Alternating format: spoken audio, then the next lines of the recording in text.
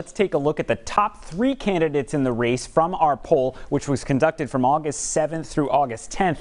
Our survey found if the election were held today, Dan McKee would get 28%, followed by Nellie Gorbea at 25%, and Helena Foulkes behind them with 14%. 21% of the voters aren't sure in the primary for governor. We also wanted to know how Democratic primary voters feel about the candidates individually. 53% of primary voters say they have a very or somewhat favorable opinion of Governor Dan McKee, while 23% say they have a somewhat or very unfavorable opinion. 24% aren't sure. Our analyst Joe Fleming says that's a decent number for McKee. With Nellie Gorbea, we found 46% of voters had a favorable opinion, while 14% felt unfavorable toward her. 40% of voters aren't sure. Fleming says that's a reminder of how the Secretary of State, which is her current job, has a lower profile than the sitting governor.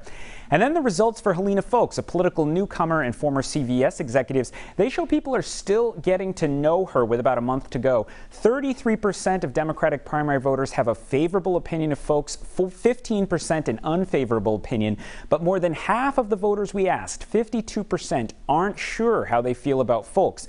Now, Foulkes was the first candidate to go on the air in this race with campaign ads, and her numbers went up from our poll in May when she was only polling at 6%, but she's still only at 14% in our latest survey, well behind the 2 frontrunners, despite spending over $1 million on TV ads now. So she clearly has a lot of work to do. My colleague Tim White will be here at 6 o'clock with results from another hot race, the Democratic primary to replace Congressman Jim Langevin. Ted Nesi, 12 News.